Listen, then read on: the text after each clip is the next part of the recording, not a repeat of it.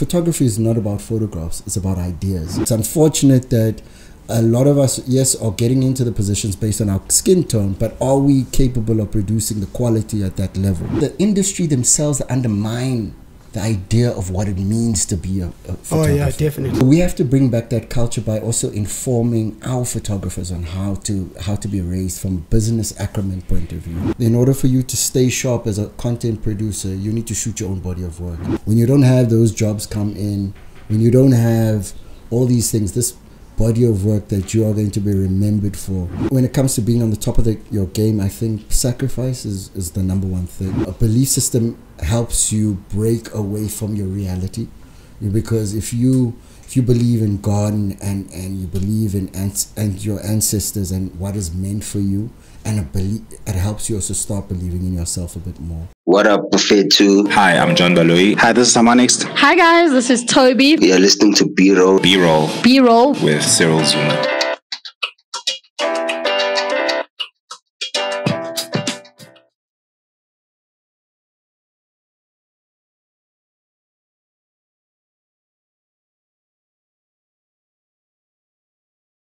Welcome to the show, brother. This is B-Roll Conversations. You've heard a little bit about the podcast and what we do, but just to give you a little bit of background, this is a podcast where we uncover stories of inspirational individuals like yourself. I shared my story of why I started the podcast, and the reason why I invited you here is to celebrate you and give you your flowers. Thank you, man. When I started out in the industry, you were one of the people that I looked up to, and that I still look up to, just of how you do your work, the way you even conduct yourself as a human being. I literally do not have an intro for you. So we make it up as we go. Let's make it up as we go. But just to kick it off, please could you introduce yourself and tell us what you do? Okay. So thank you for having me, sir. I mean, you speak about my career. When you came in, even old men like me shook a bit. Made us all run a little bit. What are you talking about? I'm very honored to actually have be in the space, especially finally getting to meet you as well. I followed your work, especially when you just moved into Joburg, and some of the stuff that you did in KZN, because I mean that's where a lot of the film, you're doing a lot of the film movies then. So because obviously as much as we don't say anything on the ground, but we watch each other, because I mean you must know that this is our space, this is our world. These are our our rugby players, our soccer stars, our superstars. So we make sure of that, and I'm very, very honored to actually be in the presence of your light, man. So to introduce myself, I think I would just want to consider myself a storyteller, an archivist, as somebody who celebrates the whole idealistic idea of photography in its full essence. A lot of the time, I remember when also coming up, there was a lot of people who transitioned from photography into video or directing. Yes, I direct once in a while, but I really, really, truly want to stay in the space of photography, because I think mastering the art of this one discipline is infinite. There's so many ways to see one particular thing, to capture mood, energy, sound, color, and putting it into one frame still excites me, so I would definitely be considered a photographer. So you can call me a photographer. I really love that. And something I took away from what you said now is photography itself is a medium that still needs mastering on its own. You said there's a lot of people that transition from photography and they went into video, but you've stuck into photography because you're trying to master that field on its own. This segues to my question, where photography serves as a medium for telling stories and communicating, and you've been able to do that very well. I want to touch on a moment in your career that literally changed and said, this is what I want to do. What changed you to say, this is what I want to do? What got me into photography was truly just growing up in a household with a photographer, one of the best photographers I still consider in our country today, and that hasn't been completely celebrated, like your Ernest Coles or your Alf Komalos, who haven't really got into the status of like an Annie Leibovitz in our country. and schools, they look through their work and archives, but they don't really appreciate the idea of, you know, looking at somebody, especially who has the same skin tone as you, who's come from the same sort of backgrounds and the same sort of language and storytelling and narratives, and utilize that as your basis of your background in order for you to start producing your own personal voice. I've been very fortunate to have that, you know. Just a little history about me. So I started photography at the age of 13. My dad used to give me all of his old cameras, and I'd go out and shoot characters in high school, to a point where my high school stopped hiring their own photographer, and they used me as cheap labor. Unfortunately. Yeah, right? So I was doing like school photography and that sort of stuff. And then I migrated, or I evolved into a published photographer in newspapers. And I used to use my dad's name as part of my byline, because I was 16 years old and I was shooting back page babes for the Sowetan. So I mean, Backpage babes, yeah, you know how yeah. controversial that is for a 16-year-old to pick up 21-year-old women, go to the beach and take photos of them. Sure. So that was my history. That's how I started getting into like understanding, capturing portraits and capturing mood and energy, and reading into like body language and lighting through that. And then, you know, because my dad was a war photographer, I also looked at photography different, because at the time a lot of black photographers or African photographers weren't given the space to work commercially. Sure. You know, if they were either forced, it's like black female photographers in our time right now, if you think about it, most of them either in art space or in journalism, but you don't really compete largely with them against in your Mzansi Magic, Sure, yeah. you know, studio stuff. And you ask yourself, why is that? It's because, you know, they have been, you know, cornered into certain places, just like the male black photographers when I started out, the guys that I was competing with myself. I mean, we were only a handful of black photographers, you know. Commercially, that was later on. But ideally, you'd either be in eventing, you know, journalism, or art.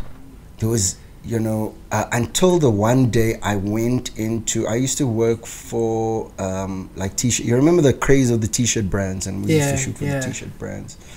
And I would shoot some stuff in the t-shirt brand, until one day I went into to like one of these Peroni commercial shoots.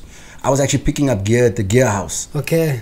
I get there, the gear house, I'm picking up my gear, and I'm looking at the like setup. I'm blown away by the setup. I'm like, wow, this guy's got a brolly, he's got all these, like, he's got a digital back, Mamma Mia, no, at the time was a Hasselblad. It was a analog Hasselblad with a digital back, so it could transfer, instead of negatives, it was going straight into his computer. Oh, wow.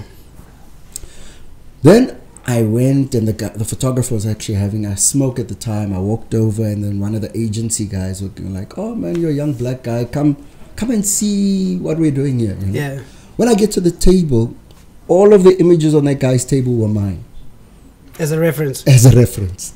No ways. Kid you not. Head to toe. From all 10 images on the reference table are mine.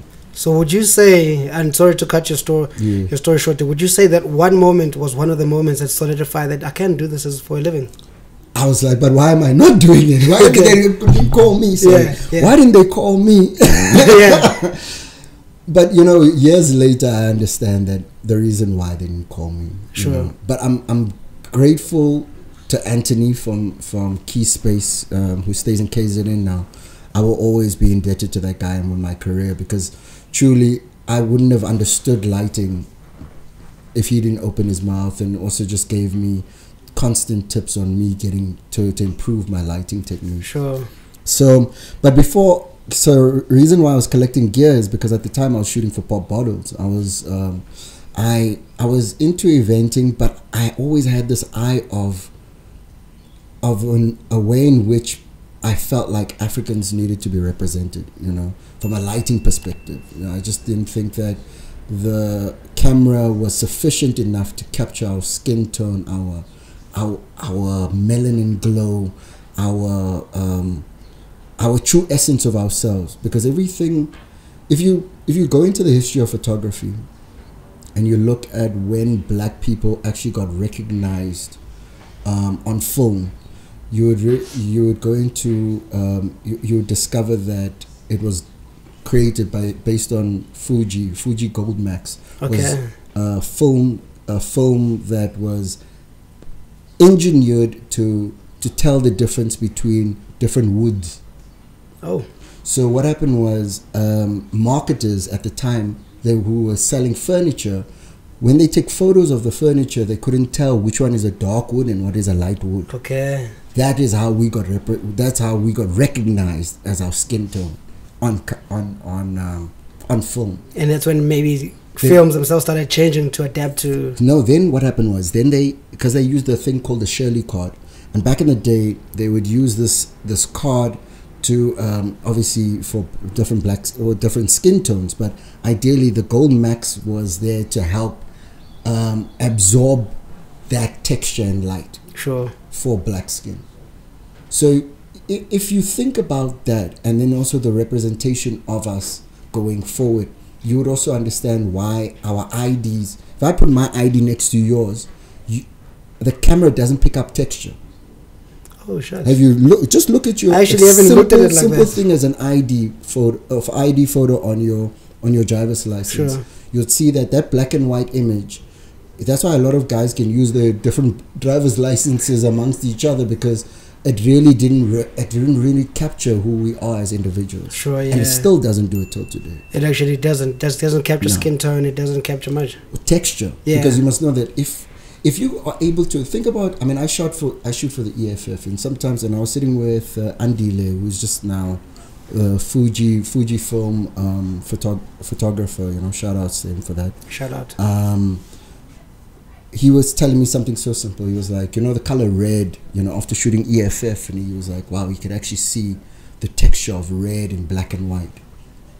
Is this from the recent photos that you shot? Yeah, from the recent stuff that and he said that, he could see the actual color red, and he realized that he can start photographing color in black and white, and it has like a texture. But why is that so for our black skin? Sure. If you take a photo of a white person, it picks up its texture. You can literally see the dimples and everything. Whereas for us, it will read as oily or shiny. The camera, even to a point where we've, as photographers, have adjusted our eyes to seeing highlights in certain places. Sure, yeah. But actually, that's not highlights. That's where the camera fails to read information. Oh, shucks. So with our skin tone. With our skin tone. No way. So in terms of like the retouching, yes, there's a bit of detail because cameras are becoming a bit better. But you're saying that area, it's actually not reading it. Do you think about it? When you shoot with harsh highlights right now, even now you're looking at my face right now. Already, because you're trained to see highlights, you can already see white. Sure. In certain areas. Sure. That white is actually the camera failing to understand how to capture the detail and detail. Wow. So with that said, that's why I needed to use lighting. So if you look at my style of photography, I needed to use lighting to help me engineer that texture. Because once I added lighting into my cameras, into my frames that I composed, that's when it would start picking up highlights correctly, and also the texture correctly of black skin tones.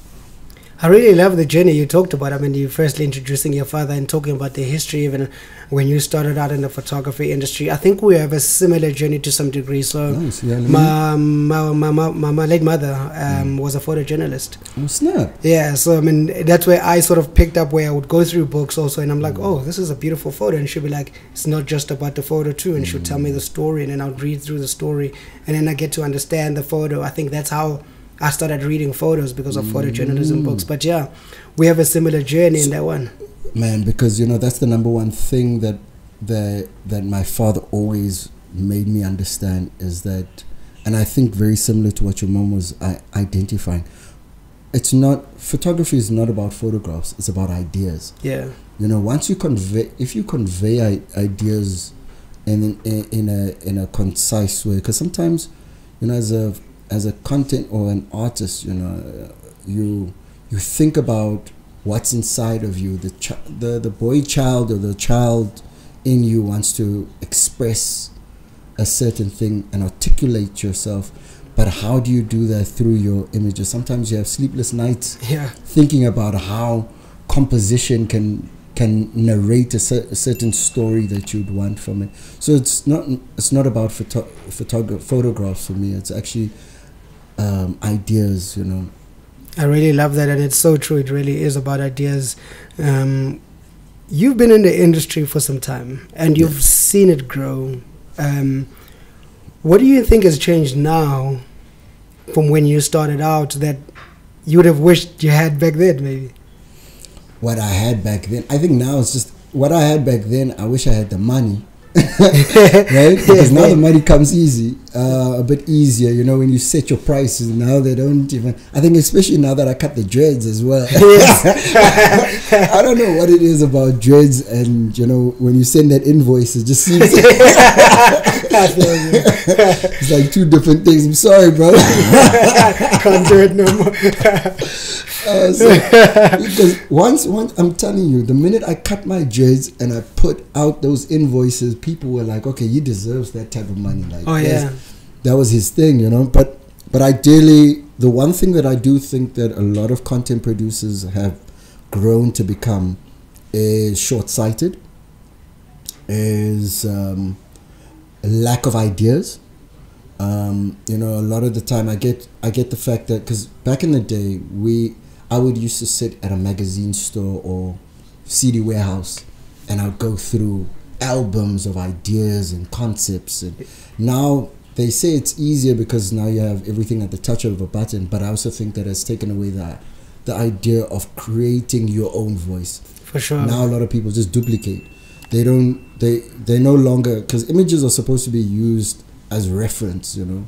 But now guys just copy and paste the same thing, you know. You go through Pinterest, you go, okay, cool, this is all I want to do. I mean, I'm also to blame with that. But when it comes to the concepts of, I mean, when I'm doing client work, because a lot of people want to just see stuff that they've seen and then just duplicate that. Sure.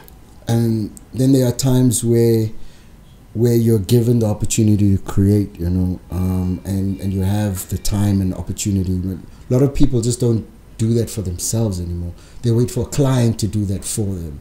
So what is supposed to be a personal body of work becomes an album cover. I see what you mean. Do you know what I mean? Like, now we're not exhibiting anymore. Now we're not putting our stamp on a particular style and a look and feel. The reason why everyone follows Dave LaChapelle is because he had a signature move, you know. Now guys aren't making signature moves. Now they want to make all the moves a signature move. Sure, yeah. Everyone's moves their own signature move, You can't differentiate yourself from your competitors like that. Do you think social media has put a little cloud on that in differentiating yourself? Because, you know, you come from the background of like the reporting style where photos are about archival and guess, you know, ideas too, but it's more about archiving than just getting one photo and out like we're seeing now. So do you think social media, I don't want to, you know, like my driver always says, Dilshan, he says you stop blaming everyone, you know what I mean? As much as I would like to blame social media, but then, you know, when does it stop? Do you blame it on the money too? I mean, you know, I hear what you mean, yeah. So at a large perception, I think the reason why is because a lot of photographers are ill-informed. I think a lot of them get into the business. Yes, surely some of them, most of them, the ones that I've met, were self-taught and all of that stuff. But if you look at who they were taught by, is by somebody that was never in their positions. Sure. You know what I mean? They aspire to these, you know, European aesthetic, you know, guy, and then you would ask themselves, but why has their career not lasted as long as others? It's because they haven't found their voice in, because they can't. It's like watching Top Billing, you know what I mean, all your life, and then trying to figure out, but why can't you? Because Top Billing, it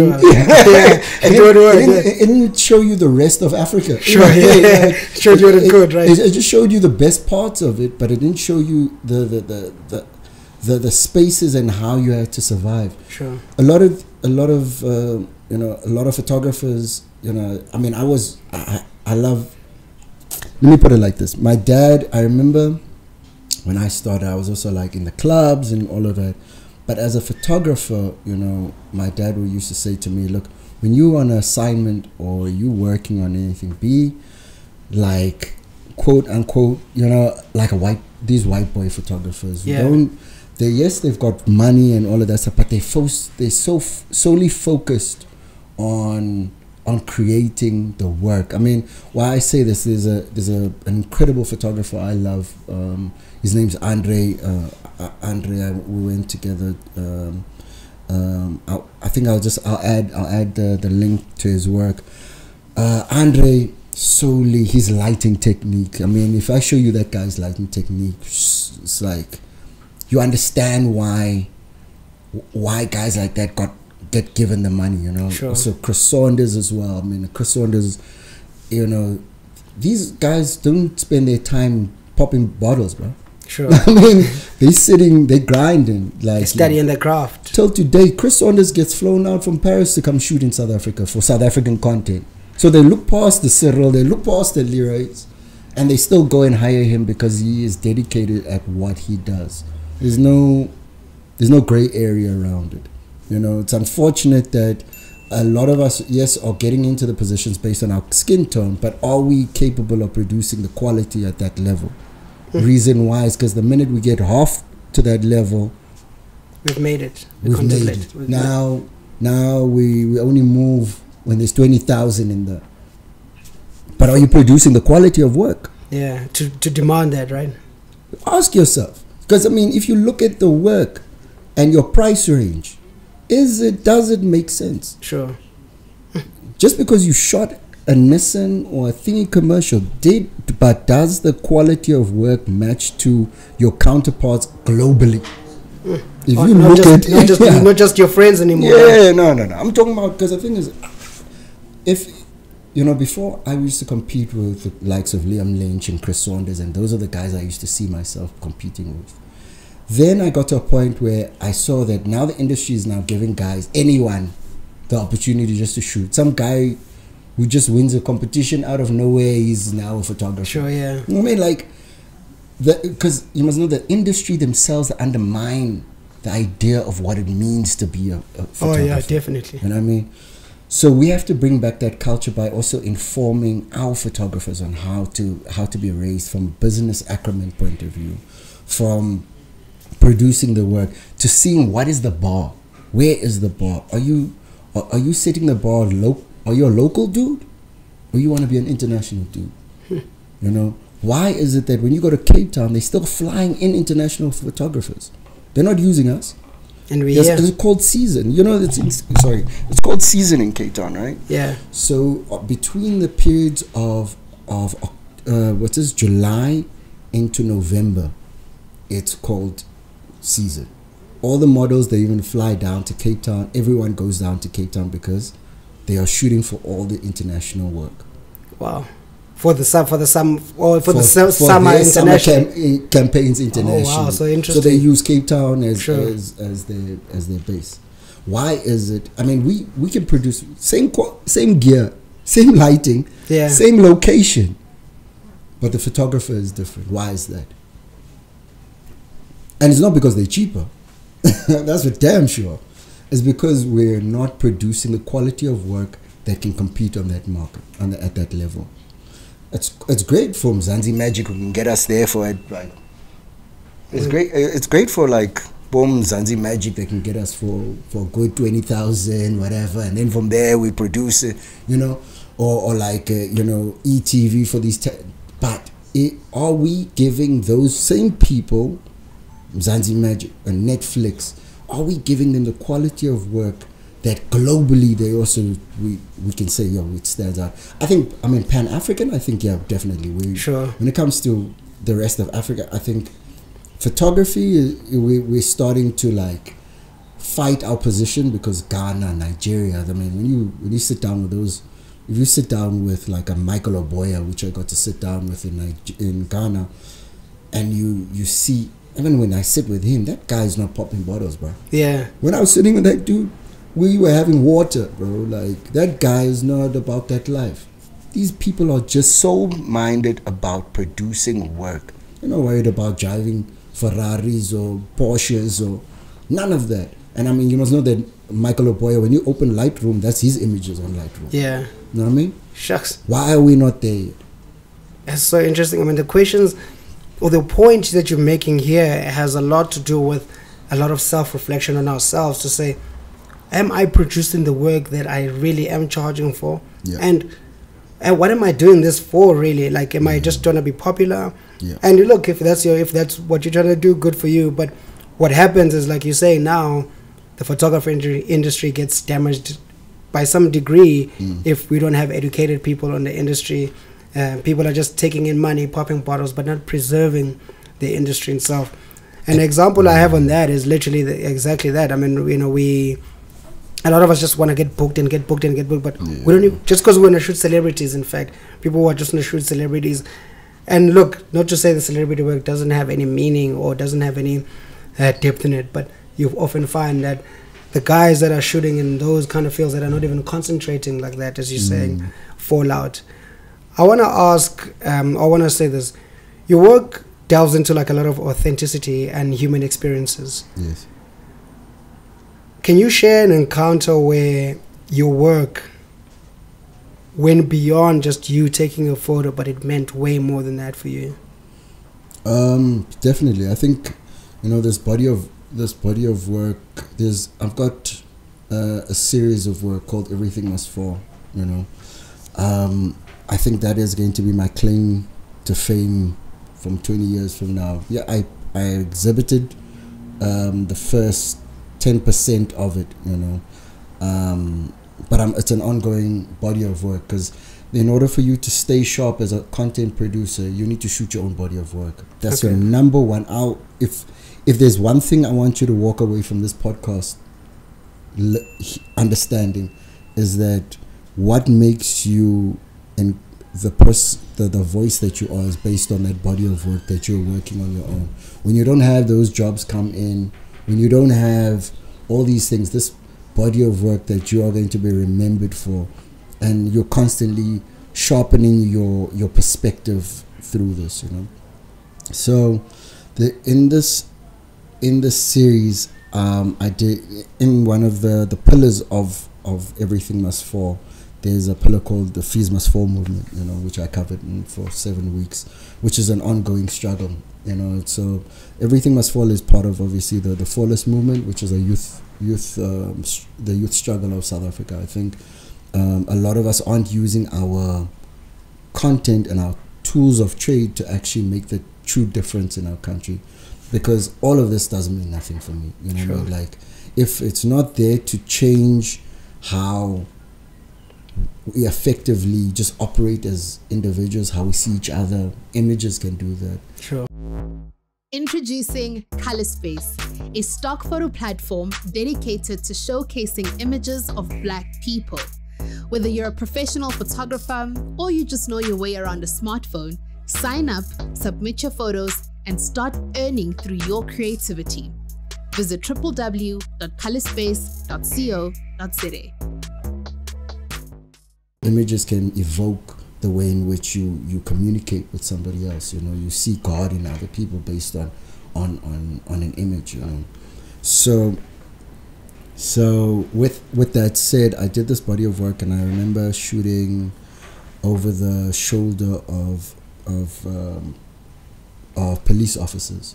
So the perspective was, because the police officer, you know, after a couple of days shooting this march, you know, this up in the Fees Must Fall march, I remember taking photographs or making photographs of cops, and then one day an ex-girlfriend of mine called me and said, "Yo, that's my cousin, who's a cop holding a gun, and he also struggled to get into school. Then he became an ambulance man. Then from an ambulance, working on the ambulance, then he became a cop, and now standing on the other side of the gate, keeping kids out of free education." And what I did was I turned my camera onto the confused the conflict, the facial conflict, or the unspoken conflict that you saw on people's faces, Sure. you know, who are standing on the other side, the gatekeepers, you know. And that was a personal, that was a huge thing for me, because, you know, I also questioned myself at some point, you know, would I also end up being The same way, disgruntled at the fact that Nikon doesn't choose me as one of their photographers, or Canon, or you know what I mean? Like, why are they're always overlooking? Will I end up becoming now the same person who stands on the other side of the gate and keeping other black people out, you know? And that is an important thing. I mean, gatekeeping can happen too. Yeah. That's exactly why I started Ngwaqwazi. Ngwaqwazi was purely based on the idea that if I'm going to be on the other gate, if I'm going to hold the gate and I'm going to be considered a legend and all of these things, the first thing I'm going to do is I'm going to show you how much I price, how I price the way I price. What is my business matrix that got me from living in a one bedroom or homeless in my car to now in a 2-bedroom flat in Santa? What are the business acromens that can make that a possibility for anybody and everybody? Because my theory is, if I train my next competitor, that means I'm gonna have to be smarter. Oh yeah. I have to be faster. Yeah. You know, and on top of it, if I'm training my next competitor, that means that our quality of work is only growing. Sure. You know?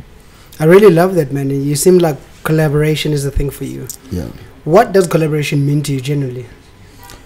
Collaboration just means, you know, it is the death of ego and the rebirth of a visual perspective that you aspire to, you know. Because you know what happens when you collaborate with people, you don't bring that ego into the room. You're not out saying, hey, I want to collaborate with you, but we're not. It's like, that's why I stopped shooting rappers, because they used to say, come, let's shoot some work. Then he'll tell you how he wants to pose. Yeah. When you tell him to pose like this, he's like, I don't know that one. Yeah. Which one is this Which one? one is this one? You know what I mean? Yeah. And it's hard to shoot somebody like that, especially, you know who was like that was AKA for me. Yo, I remember shooting his album covers and like head honcho stuff. They would always ask for me, like Nick and them, they would always ask me to go and shoot his stuff. And hey, the minute you tell that guy to face this way, you tell that's not my side. And the super mega says no. And he wasn't even super mega At that time. Oh, shucks, okay. Still, but I can definitely hear what you're saying about, you know somebody hiring you and then they want a different style and so forth. But it's important to keep your style. I want to ask this, man. Instagram is like super saturated, and social media generally is super saturated. How do you get people to delve deeper into your work? Because when I look at your work doesn't deserve just a quick scroll. That 3-second thing they talk about must catch your attention, kind of thing.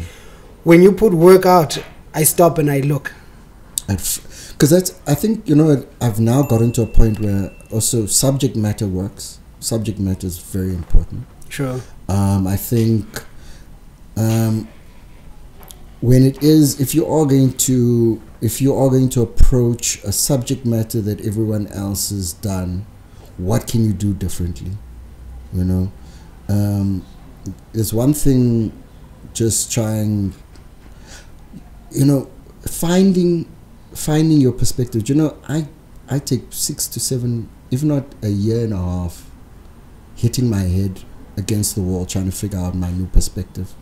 Like, it takes me a while. Like, recently I feel like I'm producing the same stuff, you know, but before that I was also feeling like I was producing the same stuff, and then I had to like travel to Ghana to understand skin tone, you know, like things that you have to really feed into the understanding of what it is that you're trying to narrate in your story. Yeah. Are you just trying to be another copycat, or are you trying to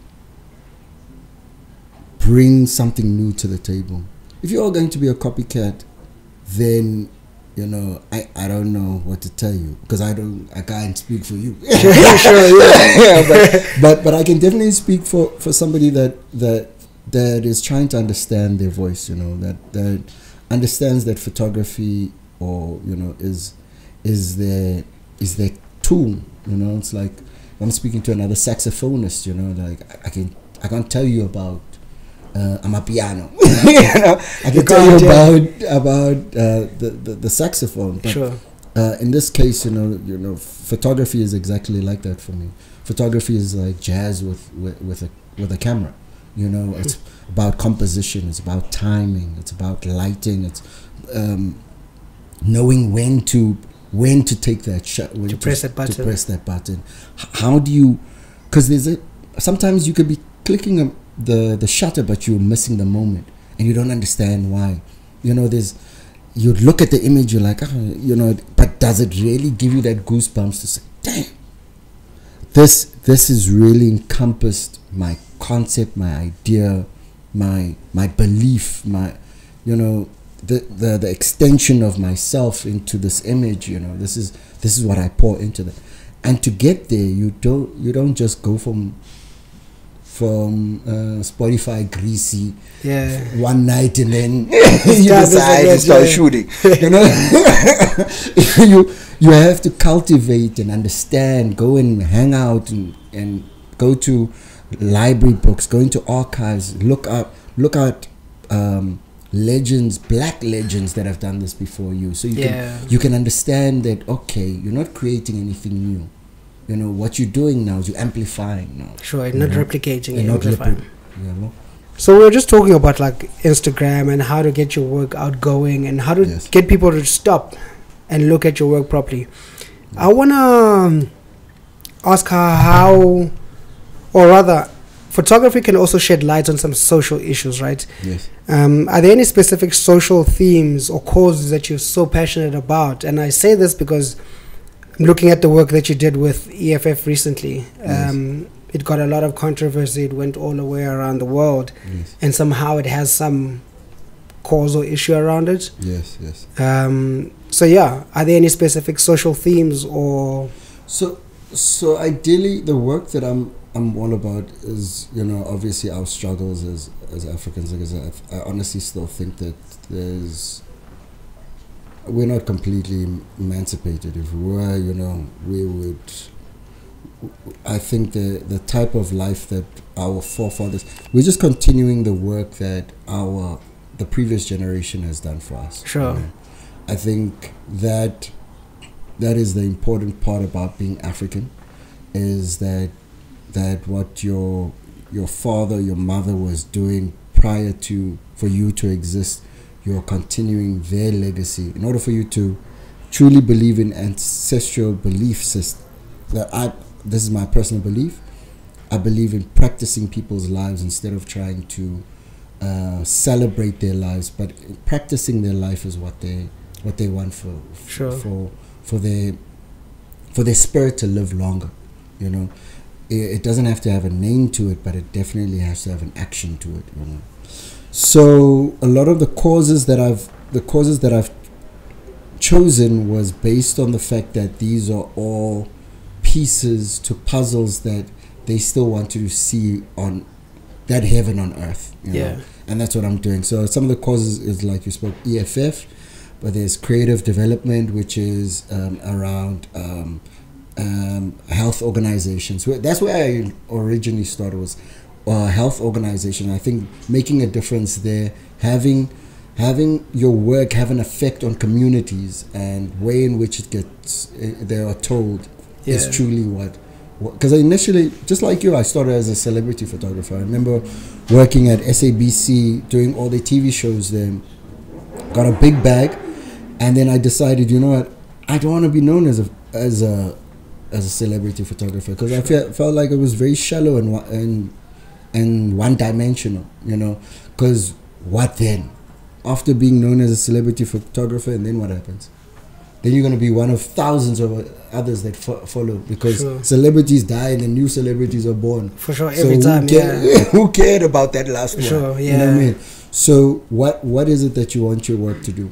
You know, you have to ask that question. So I took that money, that bag of mine, and I ended up living in the Philippines, lived in Dubai for a bit, trying to figure out myself. Then I realized that I didn't have to travel all that way to find myself. Yeah. You know, I could actually just go home and practice who I am there.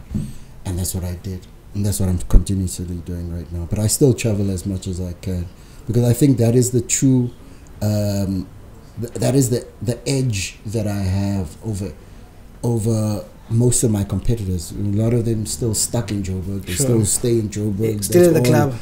No, even when I say club, some of them don't even go to clubs. Sure. But all they do every day is just live and breathe this side. I mean, I personally, I shot a lot of international campaigns, and I felt like I was robbing a lot of my clients, because I don't even know the nuances of the countries that they've. Because then when you go and see your work in a Kenya or Nairobi and these places, you realize that your work looks like stock photographs. Yeah. It doesn't look authentic. Why? It's because you've missed all the nuances. Yeah, for sure. It's just like get this person, put them here. Okay, cool. It's this looks good. Penis enlargement poster in the middle of town. Yeah. Like, you don't even care much about it. But yeah, you saw it. It made you laugh. But it's nothing that you can go back and home and say, yo, that there was a LeeRoy Jason photograph. And that's what we all want. We all want that when someone identifies, they can identify your image immediately and go, okay, cool, wow, that's Cyril's work over there. I can see him from far away. From a mile away. You can see from that lighting technique immediately that this is Katlejo's work. You know what I mean? Like, sure. That's what you want. But a lot of the time, a lot of guys end up getting caught in this Joburg rat race, thinking that this is the beginning and the end of. When you go, when it's time to go that side and introduce yourself, you now fall in the crowd. Rest, yeah. In the many more, the rest of the people. I really understand it, man, and it's so important to create your own signature. Your work has had its own signature for years, whether you're doing double exposure, whether you're doing all these crazy things that you do, then it will be beautiful and they tell a story. Your work, like I said, you stop and you think about it. I want to ask, and just segue a little bit, what's your view on mental health or mental wellness rather for creatives and artists? Big, man, big. Look, don't get me wrong, like every artist, I mean, everyone is suffers from because we're emotional beings, huh? A lot of our work stems from our inner working that's happening. You know, initially I used to utilize relationships to help me produce work. So I would literally induce my partner to either break up with me or like do some crazy stuff. So that you can. Then I would take that sadness and then I would go and produce a body of work. Sure. And that was the way I thought, and was so toxic, you know. But then the older you get and the more you try and identify this thing, that the scratch that you have for creating, waking up and shooting off something, is when I just realized that there are better ways to go about doing it. I had a situation in Mlazi actually. I was shooting for a health organization around COVID. The vaccine, and we almost got robbed. J section guy in Mlazi, and you know, the thing is, I'm from a hood also. You know, in Cape Town, and you know, when I got to Mlazi, I went to go and buy a cigarette, like a loose jaw, and I was there with my assistant. And obviously we always hear about Mlazi. Okay, Malum Kokat is a friend of mine, and I mean, we didn't think it's all that. I thought it was bougie. I mean, if you look at the hills and how the houses are, you're like, damn, this is nice views. Niggas living on the hill. It's the dream. This is the dream. You know what I mean? You know, these are prime property. Which is true. I still think it's lush. It's beautiful, especially that side. The scenery is amazing, man. And when we got there, this guy passed us, took I mean, I went to him buy the cigarette, and then he said to my assistant, I didn't even hear him well because, you know, I was just more concentrating on trying to compose and when I was getting into my thing, but I just needed to like breathe, right? And anyway, we ended up getting robbed there in Mlazi, but we didn't get robbed. Fortunately, my assistant ran with a beauty dish through the hills there. Hey, we were 7 guys trying to bum rush us. Yeah. Anyway, then we ended up. I ended up going to trauma counseling, and because of that, that's also I understood the science behind what it means to like go into unpacking your trauma, you know, and how to unpack your trauma correctly. Sure. How can you utilize this energy? Because trauma is something that you can't forget, you know. It's something that you have to live with, something that you have to, it's constantly there. But the difference is that every time it comes up, it either brings positive or brings negative. For sure. How do you harness the positive outcome from that coming up, you know? And that's what drove my understanding around mental health and how important it is. Then the other part is also, how do you function well with good, especially under our circumstances, because sometimes clients don't pay you on time. Sure. You know, sometimes all of your dreams are coming true, but you know everything else under the carpet is being pulled. You know, for sure.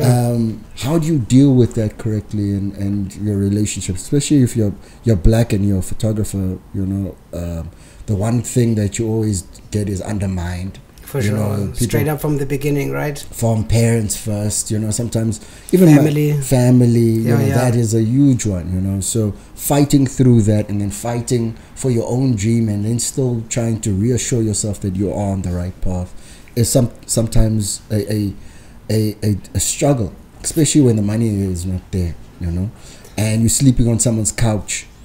And you don't have money to pay rent, you know, and they want to kick you out, and you're thinking about selling your cameras. Man, there's many times where I was just like, you know, this photography thing can kiss my ass, man. I'm out. You know, I'm done. You know, I remember once trying to commit suicide in Dubai on the 20th floor, and it was weird. So here I am about to string myself up, and I'm like, but how? Why would I want to commit myself in such a bougie ass place or something? Let me go home. Let me just go home and try and rethink everything else, right? Yeah. But I mean, look, that's such an important moment to share, right? Because that's such a I don't know. I can't find the right words for it, but thank you for sharing it too, because we all deal with different situations and all find our own ways to deal with this, you know, mental health, mental wellness. And I'm so glad that you shared your stories. And it's probably not even it, right? That, you know, of the mental battles. And I wanted to ask about, you know, imposter syndrome. But just because of time, I think HCOM is coming for us here. I want to ask, what do you think it takes to be at the top of what you do? Sacrifice. You know, people always take that word so lightly, you know. Sacrificing the idea of feeding into your ego. That's a lot of what, and patience. Because remember, if you're in the game of archiving, that means that shit might not even be hot right now. You know what I mean? Like, no one is seeing it. Like, I remember being in Paris for Afropunk when I was shooting there, and people were celebrating me as this international photographer. Back at home, I was just like, no one, you know, when guys see you, they don't even care. But then out in Paris, you're like, hey, but I should be living in Paris. Man. Fuck this place. But they just showed that the reason why they celebrated you is because you were doing what you loved where you are. And that's what people are attracted to. You know? For sure. So definitely when it comes to being on the top of your game, I think sacrifice is the number one thing. A constant belief system. You know, a belief system helps you break away from your reality.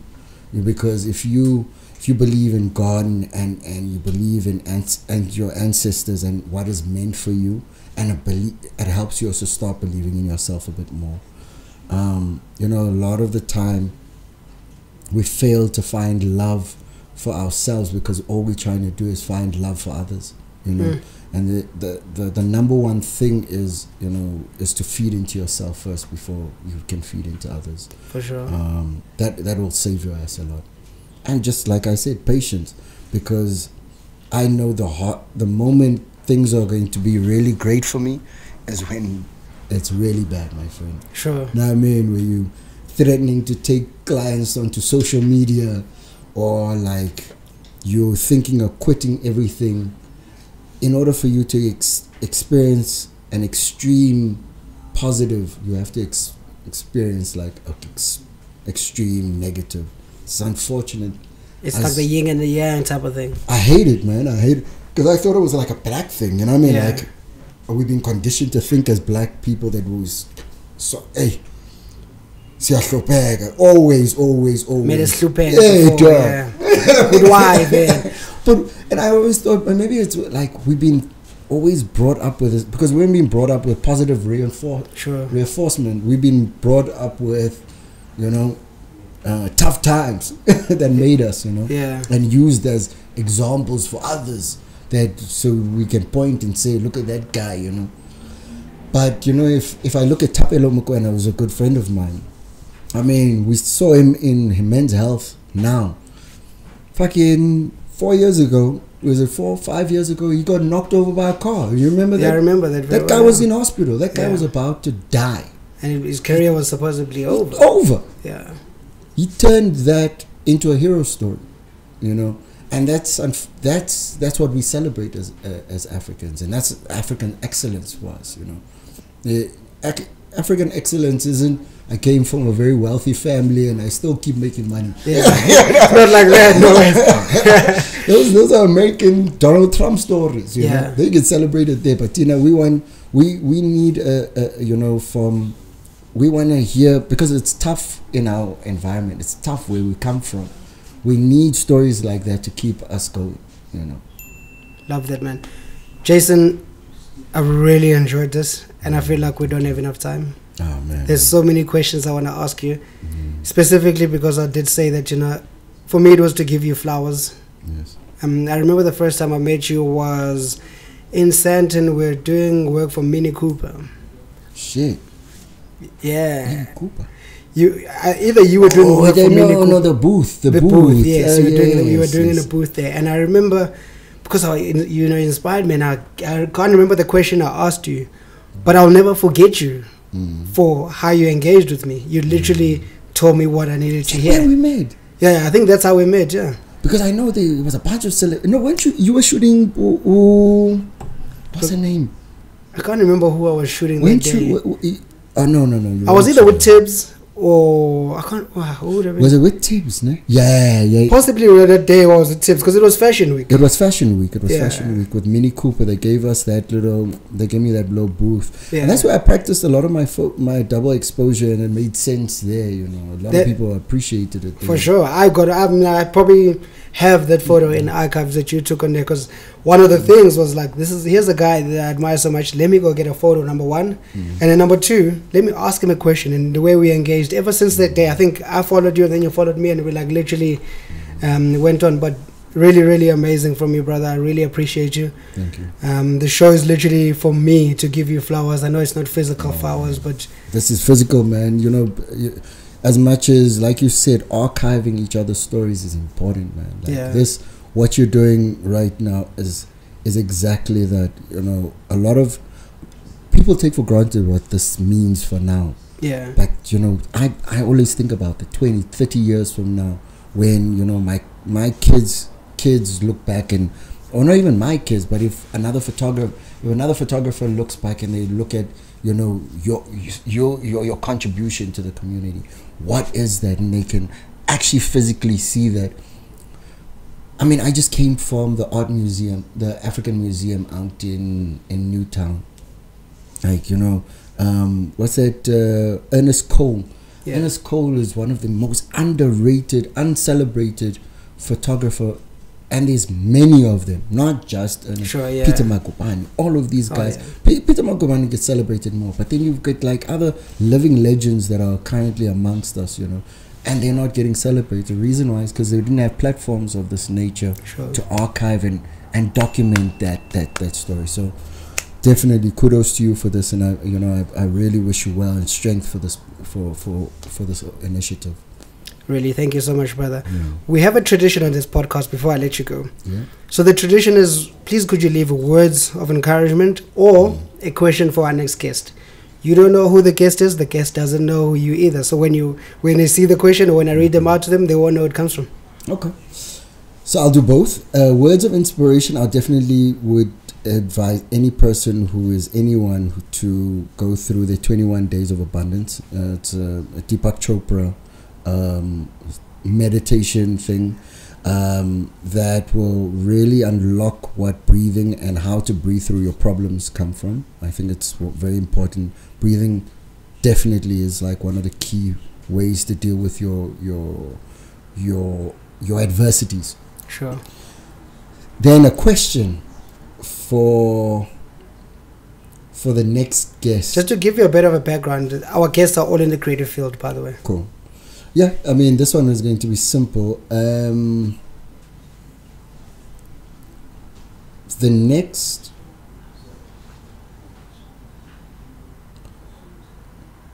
What are they doing tomorrow that will change their community? What are they doing tomorrow to change their community? With the tools that they have. Thank you so much for that question. We'll definitely have it in archive. Thank you. And the advice too. Jason, thank you so much for coming to B-Roll Conversations. Oh man, I hope everybody else who's watching this episode subscribes to the show, of course, but more than anything, follows your work and start engaging with your work and learn a thing or two. You've inspired me, and I hope that it can inspire someone else. Oh man, thank you very much, B-Roll. Viva B-Roll. I definitely long live B-Roll. I'm very political when it comes to my views on this, but definitely I hope that it touches exactly the hearts and the souls of the people that you can't even imagine. For everybody that has worked on this, the camera guys behind the camera, I wish you guys well. Thank you so much. Sure. Introducing Color Space, a stock photo platform dedicated to showcasing images of Black people. Whether you're a professional photographer or you just know your way around a smartphone, sign up, submit your photos, and start earning through your creativity. Visit www.colorspace.co.za.